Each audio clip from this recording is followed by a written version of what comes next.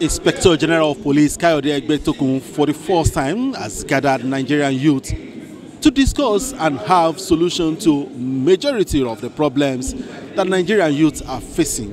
And this is to celebrate 2024 Youth International Day, and it's now for the first time noted that the Inspector General of Police is engaging with the youth. A lot of questions have been asked by the youth to the Inspector General of Police, and out of that he's able to answer about 14 to 16 questions that were directly to him. Let's listen to the Inspector General of Police and how he answered the question directed to him by Nigerian youth across the country. I have 14 questions directed to the Inspector General of Police.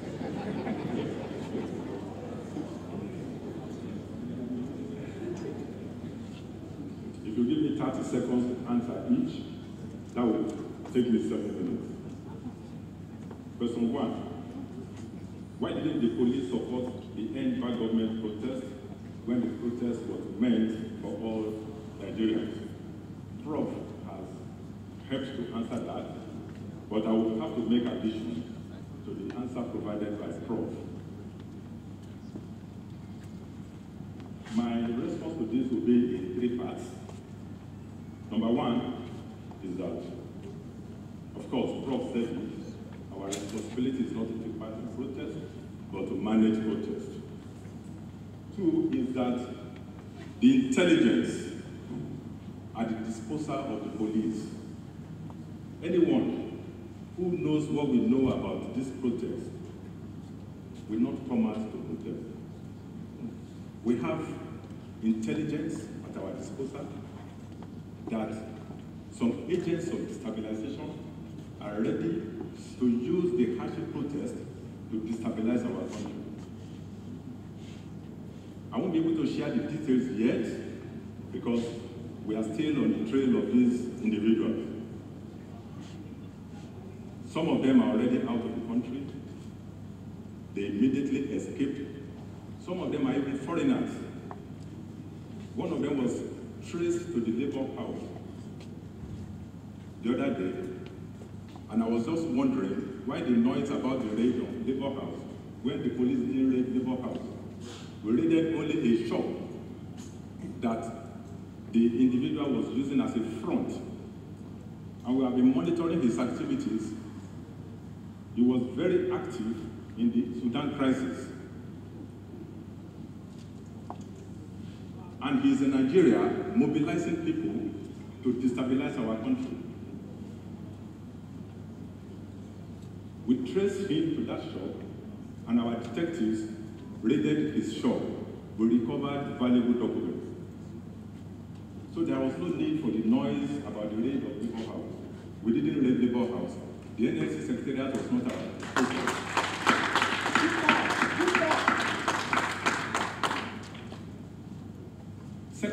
Secondly, is our experience with previous protests. I will always make reference to the NSAS protest, which turned violent. It started initially as peaceful, but any protest that is mobilized on social media has the potential to be violent. Because when you are mobilizing on social media, you are mobilizing the whole population, including the criminals. So the idea of the protest being hijacked, I don't believe that protest that is mobilized on the social media is hijacked. Hijacked by who? By the same people that were mobilized for the protest. So our experience in previous protests would not make the police to want to take part in any protest that we know is going to be violent. The third part is when you are saying you want a peaceful protest and you tagged that protest, you said you want a 10-day peaceful protest, and you tagged that protest 10 days of rage. Of course, we know that you are not being sincere with the word peaceful. Question 2.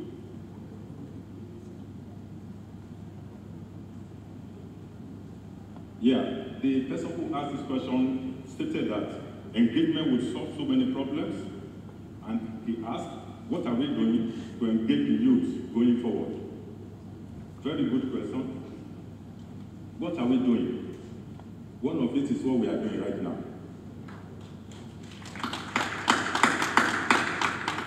The aim of this summit, organized by the Nigerian police in collaboration with UNESCO, is to have sincere engagement with the Nigerian youth. We want to build trust, and we want cooperation, collaboration with the Nigerian youth. Question 3, that's the item 7 question. That question is meant for the first PRO. He will answer this properly. Question 4. The person who asked the question stated that, oh, it is just a suggestion. He suggested that we should have post-protest dialogue in all the geopolitical zones. That is quite noted. We will consider it. Question 5 was about, okay, the person who asked the question raised issues about insincerity about the protest, that we call them faceless even when they came out to address press conference. But before the protest, we made it clear that the police will be out to protect peaceful protesters. People who want to come out for peaceful protest will be out to protect them. We also gave our guidelines. We asked them to come forward. They should meet their commissioners of police, indicate their intention to stage a peaceful protest, and the commissioner of police in the state will make adequate arrangements for their protection. It is not enough for you to address press conference. What is required of you is to follow our guidelines. Meet the commissioner of police in your state, make your intention known, and the commissioner of police will make adequate arrangements for your protection. You did not inform us that you wanted to make a press conference.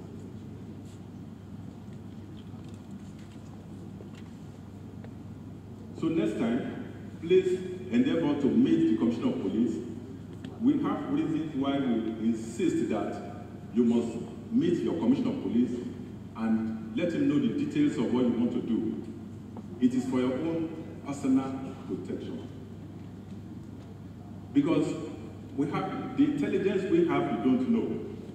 If you are planning for peaceful protest, and we also know that some other groups want to take advantage of your peaceful protest to cause violence, to unleash violence on the population. If you have not to discuss with your commissioner of police, he is in a very good position to guide you. If we ask you to stay in a particular location for your peaceful protest, it is because we also know that some people will be coming out to unleash violence. That's why we insist that you should stay at a particular location. If you know you are for peaceful protest, then we'll make arrangements for your protection. But if you insist you must go on the streets with those people who want to stage violent protest, we won't be able to differentiate between the two groups.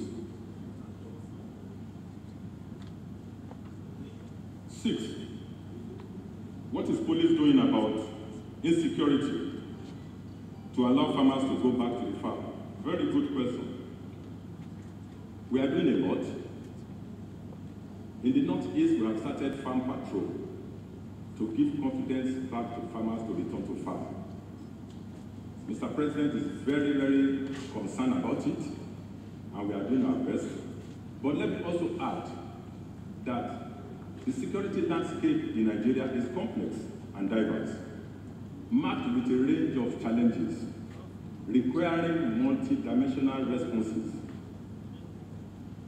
We have challenges in security. There is also economic challenges. There is political challenges. we have environmental challenges. All these challenges are interconnected. To solve these challenges, we need to understand their interconnectedness. You can't solve one challenge and leave the others. It's not going to work. So we need to solve these challenges simultaneously. And that's why you see agencies of government, departments of government working at the same time, working together. Solving these challenges simultaneously is not as easy as solving simultaneous equation. A lot is required. We need enormous resources. It requires focused leadership.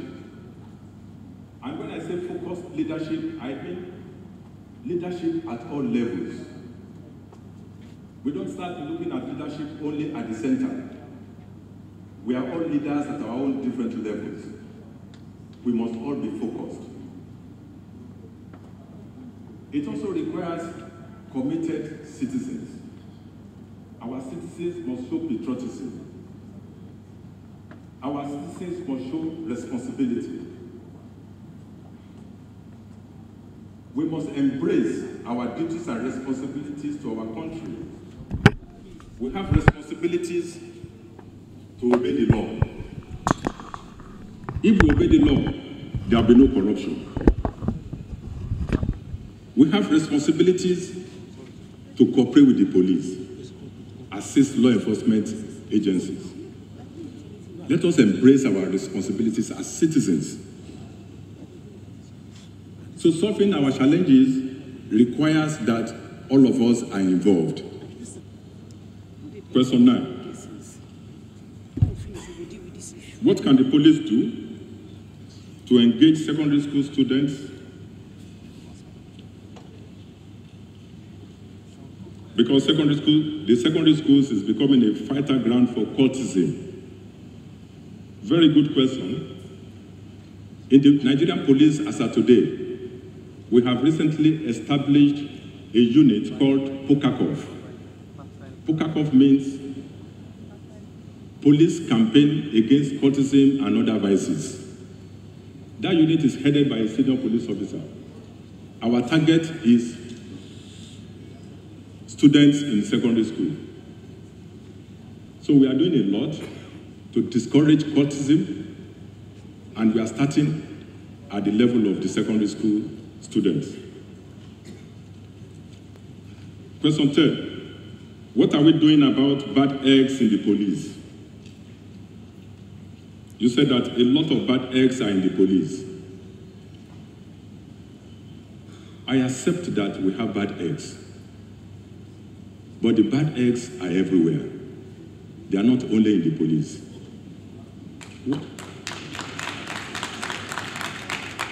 Whatever you see in Nigeria today, in the police today, is a reflection of what Nigeria is. It is called Nigerian Police Force, not Ghana Police Force, not Republic of Benin Police Force. Members of the force are Nigerians. So a society gets the kind of police it deserves. That notwithstanding, we are fishing out the bad eggs because we are responsible leaders. We are fishing out the bad eggs in our midst and we are punishing them. We are discouraging bad behavior by punishing bad behavior, and we encourage good behavior by reinforcing those good behavior. Question 11. Efforts to protect those who come out to protest and fight for better Nigeria.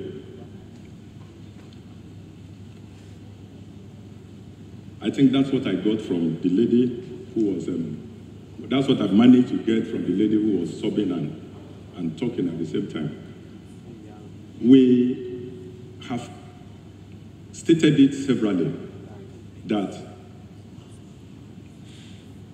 it is the right of citizens to have peaceful assembly and to protest. We recognize that right. And we will always protect the rights of our citizens. We have introduced a course in our police colleges and training schools on the protection and promotion of human rights. For you to become a policeman today, you must have gone through that course. We are focusing on protection of human rights. And that is why we always emphasize that we recognize your rights to peaceful assembly and to protest. But that right is right to peace.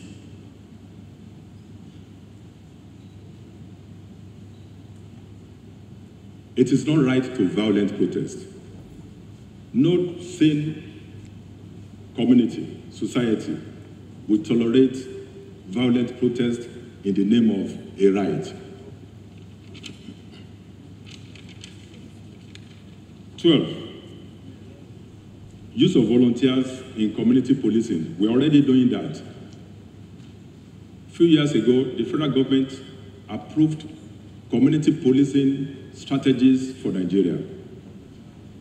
And the approach in that community policing strategy is to also engage special constabulary. This special constabulary are volunteers. We embrace volunteers. All our DPOs, our area commanders, have been tasked to make use of volunteers in their different areas. The vigilante groups are also volunteers. We work with all of them. We work with all stakeholders. So the volunteers have a place in our policing strategies in Nigeria. 13. The question 13, that was the question from the representative of Ohaneze. You stated that Igbos have been threatened to leave their communities each time there is crisis in Nigeria.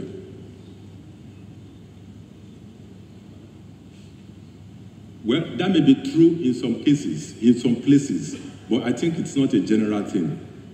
Like in my own community, we have a lot of Igbos. We have mixed tribe in my community. And anytime there is crisis, nobody tells any tribe to leave. And I know that that is general in Nigeria. But in few cases where you have that, I will advise that you report to the authorities concerned. Question 14, which is the last question, on standardizing our information sharing. That is basic. We have a standard in sharing information. We share information on the need-to-know basis. We share with all agencies who should know about whatever information that we have. Time. Thank you. From Nigerian Police Force 2024 Youth Summit, I'm Bemiga Olamika, reporting for GTV Africa.